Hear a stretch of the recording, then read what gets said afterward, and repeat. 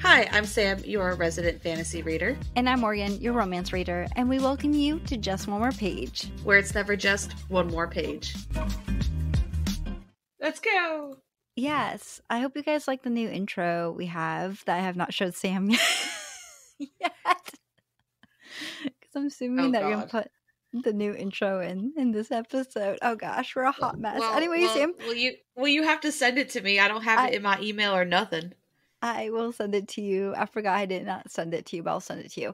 I hope you like the new intro. Sam, I hope you like the new intro too, even though I hope I do too, because I'm putting it in blind, because I don't even know what it sounds like. I know what it sounds like. I know what the script says, and I know what I said, and I know what you said, but I haven't heard it actually all put together yet. Listen, I'll send it to you right after the podcast. I've just been having a really busy week. Yeah, me too. Just really busy at work. It's kind of chaotic. And then actually, I don't know, life's just chaotic. I've been reading a lot of books or trying to read a lot of books this week and my eyes hurt. Have you been up to anything new? My spring class started, so hopefully textbooks count as your reading, your Goodreads reading goal, because it's going in. It's probably gonna be rated 1 star because it literally wants to make me cry. What, your textbook? Yeah, my stupid textbook. Wait, you're gonna include your textbook in your Goodreads goal? Listen, it's 400 pages that I'm going to be able to add to my Goodreads goal. So yes, I will add my textbook if I can. I don't know if you can, but in my brain, I feel like it should count because I'm being forced to read this thing, and I paid money to read this thing, so it should count. I say it should count. Well, so talking about books, I was at the dentist. I texted you this. I was at the dentist a couple days ago, getting a lot of dental work done. And I always find it awkward just staring at the dentist's face while they're drilling into your teeth. I'm like, where am I supposed to stare? And then they talk to you. Well, I'm really good. My dentists are really good. They'll talk to me when they're out of my mouth, and I'm I can actually answer them back. But then, there was one time a couple weeks ago when I went, and my mouth was so numb, and one of the dentists, she was telling me oh, we really love that you come here because you're so relaxed and you listen really well and you don't complain. And I was like, listen, I don't complain because I have anxiety. I feel bad. So I suck everything up. But she was telling me all this, and I'm trying to talk to her, and I'm like, I cannot speak right now. My mouth, I'm so sore. But when I was at the dentist this week, I was staring up, trying to not look at the dentist at all. And I'm thinking to myself, I'm like, isn't there a book I saw? And I think you own it. Or at least someone I know owns this book, and it's about the dentist, about relationship with the dentist. Oh, and it's yes, I do own that book too. It's A Brush with Love or something. Yes, and so I was thinking about that book. I'm like, oh my god, is that Spice? I was like, how does someone find their dentist to be sexy while they're drilling in their mouth? And then I'm thinking about it. I'm like, well, you know what? There are those other books in which is monster smut, and then I started laughing, Sam. While they were drilling in my mouth,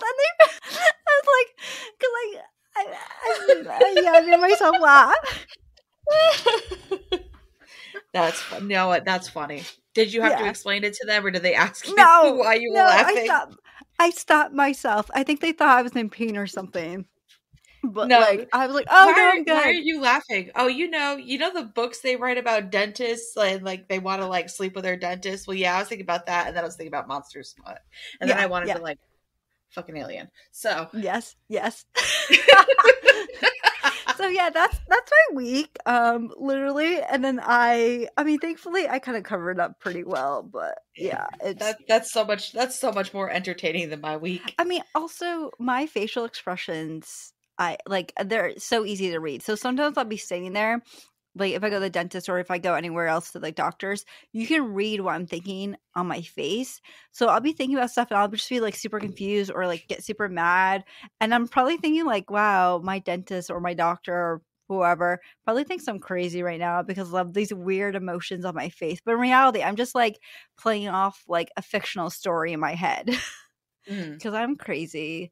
But anyway, Sam, how was your week? Any monster smut? No monster smut. It was a crazy week at work. I almost had to call the police on somebody, so that was fun. Ooh. Yeah, drama. I I love know. it. I know. We literally have a resident whose husband keeps trying to like low key kidnap her. So it's been fun and it's been interesting. And so I was stuck at work for like an extra hour and a half last night because we almost had to call the police on him. And I was like, this is fun. This is totally what I signed up for. Like drama. Mm. Like, I listen. the thing about nursing is that like I just wanted to help people. I just wanted to take care of them. I didn't realize how bad the families were going to be. So, like, if your mom or dad are in the hospital, like, give your nurses a break. We're doing the best we can. Yep, I definitely think that people should have more compassion, but also like in general, like people just need to like relax and like just chill For out and be, real. I don't know, like have Like, compassion towards why other does dad have a people. sore throat? I don't know why dad has a sore throat. He probably is from the coughing. What do you want me to do? Like, I can't be like the main character in the book we're reading or have read and just like make a potion and then take away the sore throat. They just have to heal and I will try to make them feel better. But Mm. like it's just this weird mentality of like nurses and doctors like are basically magic and we can make anything go away. It's like no, we identify a problem and then we try to come up with a solution, and sometimes the solution works and sometimes it doesn't, and we do the Yeah, but best I we also can. think And that a lot of times doctors, at least some doctors I know, they lack compassion towards people because yeah. people are in pain and they're scared. And like if that's my parents, like I'm scared, maybe this could be like underneath something for something else. And it's scary because you don't have any control over it. And I think people look at doctors and nurses in a way of being like, not that you guys can solve everything, but that you know more than us and you can help us. Oh no, Kind they of think you thing. can solve. This is a you'd better solve this situation. Mm, So the gentleman has a really bad pneumonia, and he's just coughing and coughing and coughing, and he has a sore throat, and it won't go mm. away until the coughing stops. And we're trying to stop the coughing, but I can't force this man to stop coughing. I can give him all the Robitussin in the world, but it's not really working. Um, and until he heals, he's gonna have a sore throat. And Mm. she's like, you need to get rid of his sore throat. I'm like, I can't get rid of his sore throat. I can make his sore throat feel a little bit better, but I can't make it go away. Oh. Well, Yeah, hopefully so that's those something. things get solved. But Hopefully, if this man uh decides to actually do what he's supposed to do. mm, Sorry, I'm very salty this week. yeah, I can tell just a little bit, just a little bit. But what do you like to know your Clayton update for the week? Sure, what's going on with Clay Clay? Okay, so he is as big as a cabbage. So he's getting pretty big. Yeah, mine said an Look, acorn squash. ooh, wait, I think that was no, last week was what? A spaghetti squash, I think. Yes, And then yes. for 80s and 90s, it was kids jelly shoes. Did you ever have those? No, and I've seen them and they look painful. They do look very, very painful. Like I don't think that I would like to wear them. I feel like I would get blisters just looking at them. But Uh then for huh. the movie props, which I decided to include because I felt like this was super interesting, he's as big as the hamburger phone from Juno. Have you ever seen the movie Juno Yeah, before? I love Juno. Juno's a Yeah, fun movie. I do too. I now look back at it as an adult. I'm like, there was a couple red flags, There's but it's such always a red good flags in movie. old movies, though. Yeah, that's true. But like then again, I haven't seen the movie in forever. But I don't know. I kind of want to rewatch it again. I think it has Elliot Page in it, if I remember right. Um, yeah, I definitely want to check it out again. I don't think I think the last time I watched it was maybe a couple years, probably after it got released. But yeah, that'd be a fun movie to kind of watch on a rainy day, especially since today is like super gross outside and rainy and disgusting, and I just want sunshine. And can you believe that's going to be in the like low 30s this week? I am so mad. I'm mad. I Hey, want at my least we're not summer. back home where they got 3 feet of snow. Yeah, that is completely true. I do not want that, and I do not claim that in my world. But No. anyways, um, I thought we could get straight into the book that we're talking about today. So the book that we're going to be discussing today is from Catherine Bakewell, who also wrote "We Are the Song" that came out in 2022. This book that we're going to be talking about is called The Flowerheart, and this is a fancy young adult, no, young I'm sorry, yeah, fantasy young adult novel that takes place in a world where there is magic. Our main character, Clara, is powerful, but she lacks control over her gifts. So when she accidentally touches her father, a poisonous flower blooms. And the only way she can save him is to perform a complex spell, something that she can't do on her own.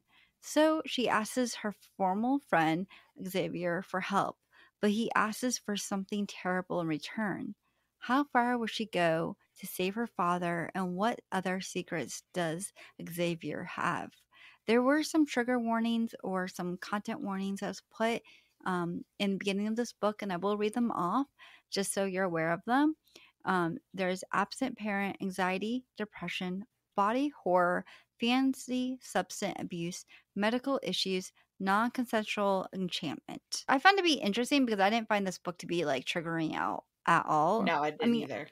so I don't know, it was kind of weird that there was like, they were like, these are your trigger warnings for the beginning of the book. I was like, oh, I mean, I Yeah, but guess who's that to safe. say what triggers people? So better safe I than mean, sorry. yes, I completely agree. Mhm. So, Sam, what did you think about the book? Did you I like it? actually enjoyed this book. Yeah, I mean, I Mm. hadn't ever heard of it, which is odd because I usually know most of the fantasy books that are coming out. Mm-hmm. And so I looked up just some review just to get an idea of what I was about to read. And someone had labeled this cottagecore fantasy, and I've heard like there's like Oh, kind of like a new subgenre coming up in the fantasy world called like comfort fantasy or cottagecore fantasy. And so this is the first one I've read of that, and like I get it. I get it. It's like comforting and like really nothing like major happens. It's really easy to understand the world, and you kind of just go along for the ride, and it's a lot of fun. So I enjoyed it. I like it. It felt comfy. I don't know how else to explain it. It felt like a comfy book to listen to, and you just enjoyed the story. So Mm. I enjoyed it. I gave it 4 stars. I enjoyed it. Did you? I Yeah. so you know what? I'm the one who chose the book for this week, and then the reason why I chose it, I'll be honest with you, Sam, I didn't even realize it was fancy. I was like, pretty cover. Because you know how I am with pretty covers, and the cover Oh, of this I book is know. absolutely gorgeous. So I was like, I really want to read it because it's just a beautiful cover, and I didn't really even know what it was really about until I looked at it. I was like, okay, this sounds like kind of interesting. I was like, this is more up Sam's like alley than my alley, and I don't know. I don't think I enjoyed it as much as you did. Like, I get the fact that this book deals with some serious life issues such as like depression, anxiety in like a more fancy way, and I like that aspect of the book. And I do understand that this is like a comfort fantasy, but I was just bored. I'll be honest with you, I was bored, and I think that I have this like conception of fantasy novels that they all are action packed and they all have like crazy plot lines, but and I don't know, I get it. I get the whole comfort thing, and I get like, oh, it's easy to read, but it's like I wanted something to happen. I'm there for the drama, okay? Like there's a reason why I read the American Diary series when I was a kid, okay? I'm there for the Right. drama, okay? But I don't know. I was a little bit bored. I rated it 3.5 stars. Mm. Because like I did enjoy some parts of it, but I felt like it lacked some plot line. Like it lacked like a good, like the plot line didn't go like advance, and I felt like I didn't really like the relationships that were formed. And I also was I don't really like the world building into, I don't know. I'm Yeah, but I rambling mean, right now, but I just wasn't a fan of I it. really don't feel like this book was built for world building. It's just a story to tell, Mhm. and it wasn't made to be like bigger than it was. Like I know some fantasies like they go like far expansions and everything, but I kind of like that they kind of were in these like little sections. Like you knew where you were and you knew who the characters were, and there weren't like 800 people you needed to learn who they were. And so you just kind of like I don't know, you just kind of went along for the ride. It was I found it fun. I wasn't like obsessed with the romance or anything like that. But I liked how the author used like flower language and spoke on how just because something seems to be difficult or you're having a hard time with it doesn't necessarily mean you're a failure. Like I kind of like some of the messages that kind of came across in this book. Yeah, I mean, I really did like the messages. Like, I agree with you on that one, because I did say that, like, I like the fact that the writer did use real life issues such as like depression, anxiety, and write them in like a more fancy way, which I Mhm. completely loved. But I don't know, I don't really have anything else to add to our non-spoiler section. Would you like to go into our spoiler section? All right, so if you are going past this part and you have not read the book and you have no intention of reading the book, go ahead, have fun. We're going to talk all the spoilers and all the plot lines. But if you haven't read the book and you want to and you don't want to be spoiled, just know this is your warning. This is your only warning.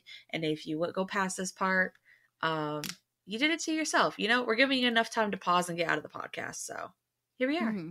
the spoiler section. Woo!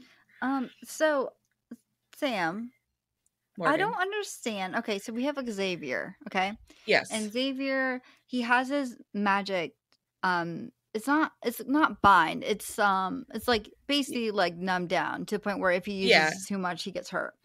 Why Yeah. was he still allowed on the council, like, to in the beginning of the book? Like, I'm like, that's one of the things that like really annoyed me about this book, was that I felt like there was a lot of plot holes. And I get it, like, it's supposed to be light and fluffy, but like, he got his magic taken away because he was viewed as a criminal, but he didn't go to jail. They're not like, hey, we're gonna send you to jail for creating this drug, we're just gonna take away the magic, but also you're gonna be allowed to be on this council and be able to go and do council stuff and like maybe take away someone's power and do this. So I didn't really understand that in the plot line. So they were giving him, so he was already on the council before they bound his magic. I thought his And dad was. no, he was. He joined the council when he was 15. Oh yeah. And then he built the Euphoria potion, which went against the council's like rules, I guess. But in order for him to make, because he made the Euphoria, and it seems like in this world, if you make it, you have to be the one who can like unmake it. Like if you curse somebody, you have to be the one to bless them, kind of thing. Like there's like a yin and a yang thing.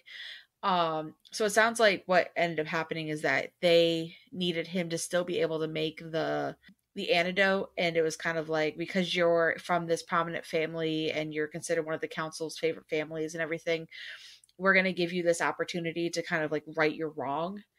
And if you take someone off the council, I'm guessing it's probably a big deal and people are going to Mm. notice, especially if you're a Morewood. So we'll keep you on the council and let you kind of play the part. But he didn't really have that much to like, he didn't have much pull, because when they first were saying to Clara that they can bind her magic or take it away, he tried to stand up for her and they kind of just pushed him off. So he didn't really have as much like power as it seems like he does, even though he has the council title and the pin and everything. But they had to hold on. He has to hold on to his magic long enough to create the cure, but they didn't want him to be so powerful that he was going to be able to like ruin anything, which kind of is like a catch-22. It's like, how are you supposed to undo something that you did full powered and now you're half powered and you're trying to like fix Mm. it? But that's kind of like my theory on it. I also kind of feel bad for him though, because he really was just trying to help his sister, who I'm Yeah. sure like was probably dealing with depression, because they call it colic, and that he was Mhm. just trying to help her. And I feel bad about the fact that he got his magic taken away, and I wish that the writer went more in depth about his family dynamic, like his whole family, because it seems like his dad like was really harsh on him, and I think he even said in the book that he was scared of his dad. So I kind of wish that something happened with his, like, I know his mom came back with his sisters and they were like really happy to see him, but like I wish something happened with the dad, of him standing up to his dad. And I also was just really disappointed in the fact that he really did get his magic taken away, because before it was just kind of like in some ways just binded, I guess, and if that makes sense, like where he could Yeah. use his power but it would drain him. And then they were like, nope, we're just gonna take all your magic away. And I'm sure that really sucks for someone who is used to having his magic. And Mm. I wish that there was a little bit more and I'm gonna say it, angst or something, in which like he's upset about losing his magic, losing a part of himself. But in reality, he's Mhm. just like, yeah, it's okay, I'm fine. Like I can live without it. It's it's weird not having it, but it's whatever. And I'm just like, no, I want you to fight for it. I wanted something to Yeah. happen, but instead it just felt very flat. As for the romance in this novel, I did like the beginning of their romance, but I felt like it fell flat. I felt like the chemistry kind of was there, but the romance wasn't. And if this book was mostly focused on their friendship, then just don't do any romance. Just focus on the friendship, focus on her saving her father. Don't focus on the romance, because the romance in reality did not feel like a young adult romance. It felt more like a lower middle grade read romance, in which is like a little bit fluffy, but like nothing's really there because it's obviously for kids. The romance was neither here nor there for me. I really could have cared less on that. But Mhm. I don't disagree with you on like they should have just left the friendship arc and not had to be a romance arc. Just like you can have like friendship love where like you just care about each other, but there's no romantic love. Like it's a platonic love, I guess is the best way to put it. And that would have been fine for me and I wouldn't have like said anything about it. So I don't disagree with that. I kind of was enjoying like watching their like friendship or like rebuild after they kind of had like what like 5 or 6 year gap where they Yeah. weren't talking to each other. I think it's kind of it's not a good reason as to why he stopped talking to her was because his dad was like, my dad doesn't want me to talk to you anymore. What teenager is going to listen to their parents? Well, Seriously. I also feel like Xavier was not a good person, because Xavier No, he like wasn't. no, well, yeah, because he literally was like wanting to take her magic because he knew if he didn't like wasn't able to um find a cure, he'd be without his magic. So he's like, I'll take your magic. In reality, that like really like had a huge backlash on him, considering the fact that he could not control it. But I just don't think he was a good person at all, and I think that it's kind of complicated, the fact that she views him in such a good way because they were childhood friends, but he's just not that same person. And I feel like the writer could have gone into a more deeper dive with that character and maybe doing like a Mm, character arc of him turning into a better person. I also yeah. found it really interesting how Clara's magic actually had a voice. And I really think that this is something that we all can deal with and all can sympathize with, is the fact that we all have voices in our head that are like telling you you're not good enough. Like Right. we're like, I want to be a writer. Like I love writing, but like I'll always write a paragraph and I'll look at it and be like, this is horrible, trash. And it just made me think so much of Clara, because like we all go through that. We all have those negative voices in our heads telling us we're not good enough, telling us that whatever we do, we're going to be horrible at. And I could really relate to her. And I think that the writer did a fantastic job at writing that this magic of hers has Yeah.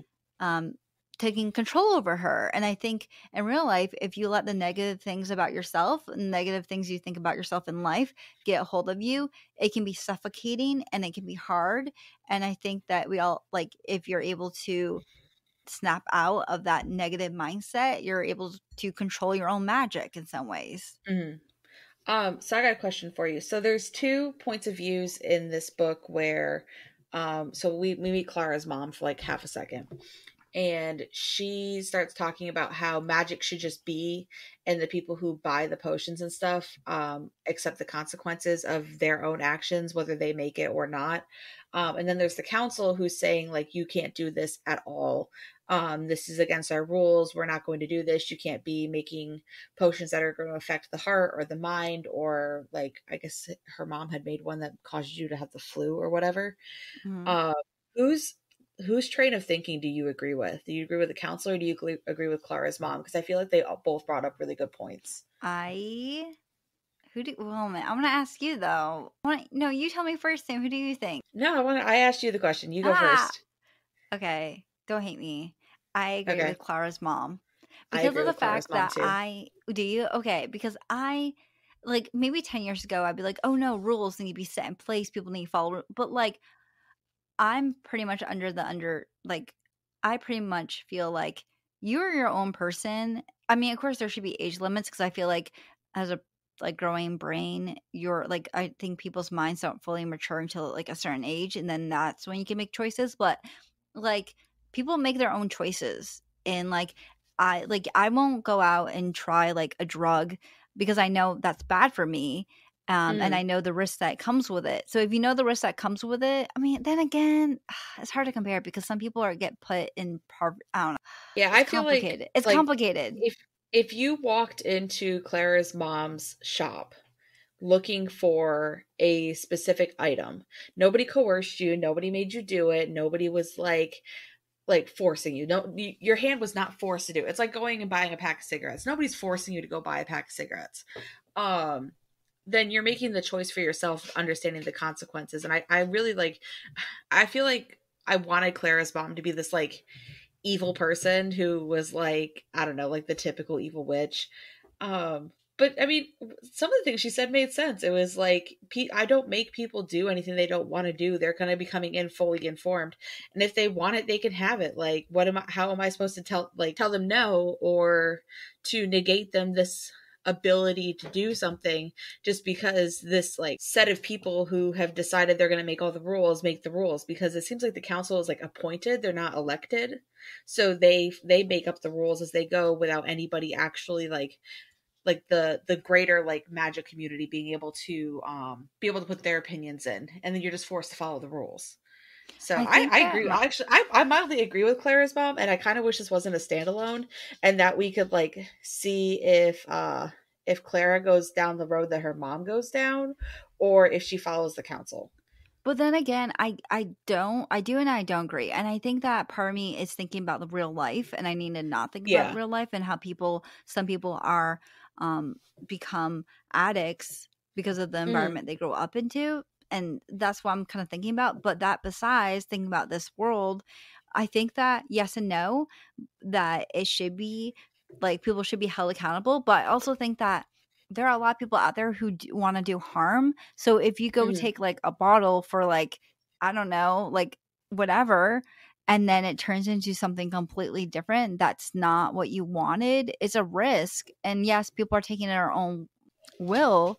But then and again, if you're misinformed, you may be making the wrong mistakes. So I can see both sides.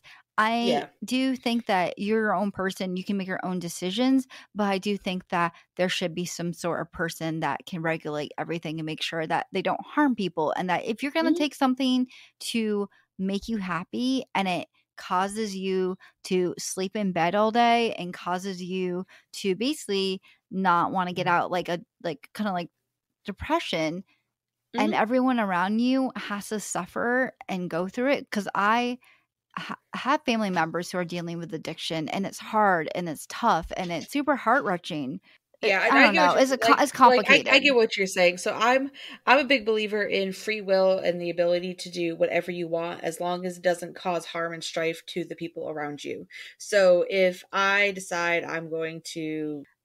to do something and I make a decision, the decision should only affect me. It shouldn't affect the people around me. So I'm not going to choose to drink and drive, but if I want to drink, obviously not now, but if I'm going to drink and I'm going to drink in excess, as long as like I haven't caused harm to people around me and I'm still functioning, then what decisions I make are my decisions. Now, if I have cirrhosis of the liver or whatever else comes with, I'm not saying I'm going to become an alcoholic, but like all the consequences that come along with it, I have to accept the consequences of my actions, but my Mhm. actions affect the people around me, and my actions shouldn't affect the world as a whole. What I do in my own privacy, what I do on my own time, as long as it's not causing harm, I should be allowed to do.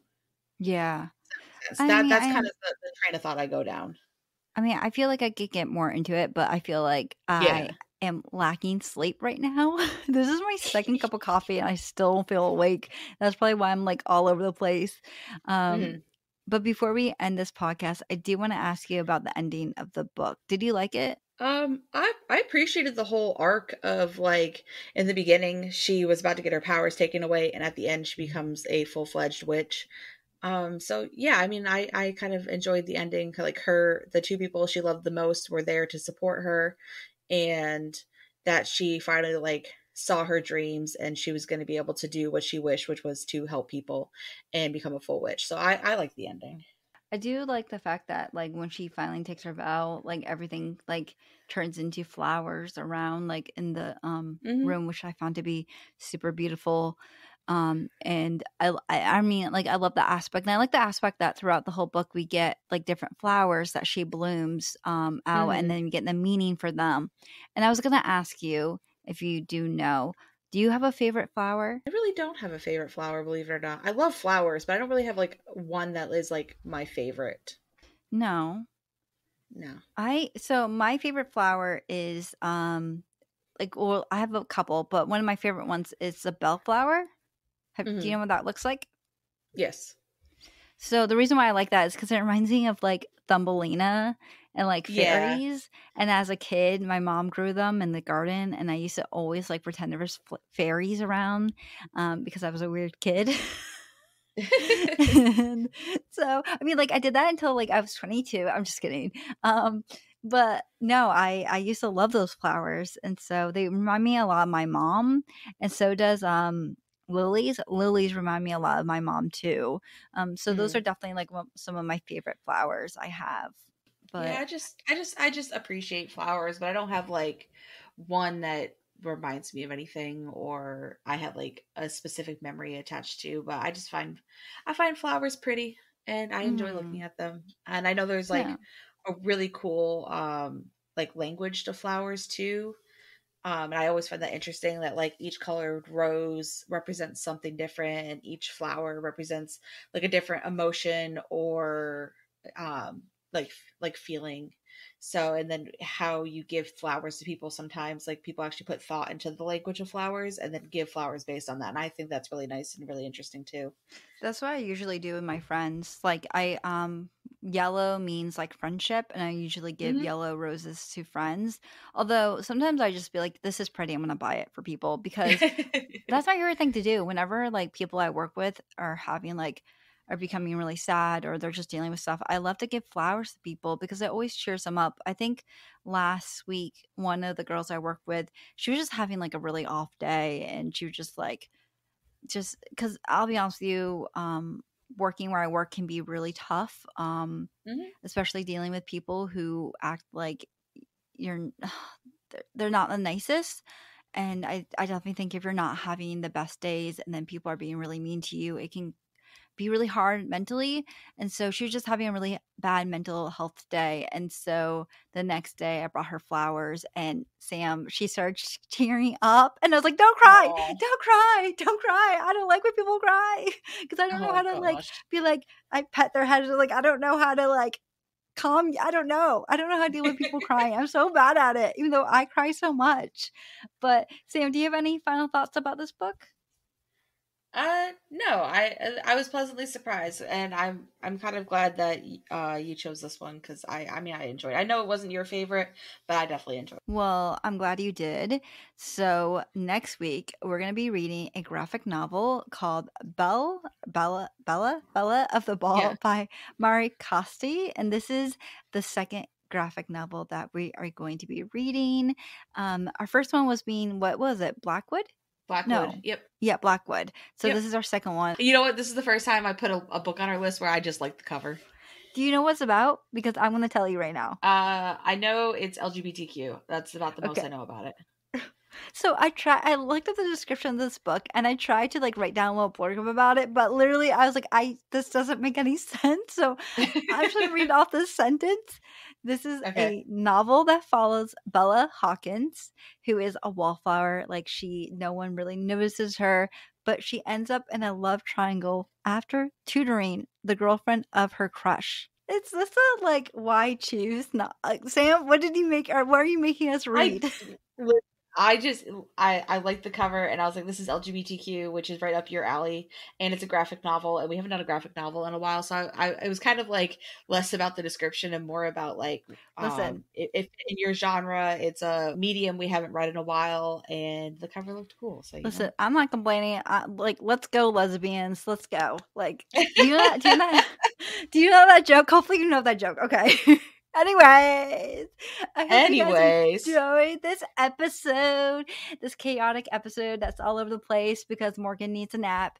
And we will see you guys next week. If you guys love this episode and would like to support us and like to push our podcast out there for other people to check out, please rate us on Spotify and follow us on Spotify, on YouTube, and on Apple Podcasts and Audible. And Sam, tell them about the rest of our socials. Okay, so if you think we're absolutely hilarious, because fun fact, my friends, we do have a TikTok, which is Just One More Page podcast. And for all the pictures and anything else we decide to post and stories and stuff, we do have an Instagram. It is Just One More Page official. And if you are one of the 500 people from California who's been listening to our podcast because we want to know what the heck is going on because we keep getting a pop, please DM us and tell us what you enjoy and don't enjoy about this podcast, because we need feedback, and y'all seem to be listening to us pretty hardcore, so let us know what's going on. Anyway, thank you guys so much for listening. We love you all, we appreciate you all, and we will talk to you on next Sunday. Okay, bye. So, yeah, bye.